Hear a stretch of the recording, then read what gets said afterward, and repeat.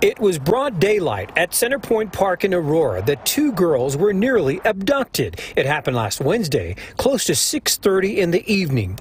Police say a man began talking to the girls who tried to run away, but the suspect began chasing them and grabbed one of the girls and put her in a bear hug. CentrePointe, neighbors say, is usually a nice and quiet place.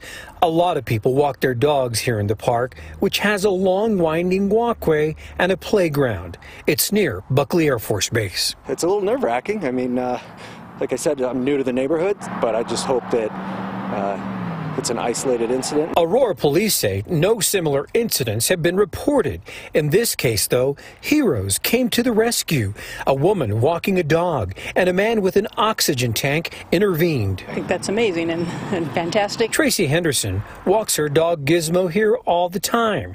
She believes the two heroes are regulars at the park as well. Usually she's walking the dog, or she'll jog through the park area over there, and he'll be trying to keep up with him behind him because he's got a cane too. Police described the suspect as a black male, 30 to 40 years old. He was wearing a white shirt, black baggy sweatpants, black shoes and gloves with orange stripes.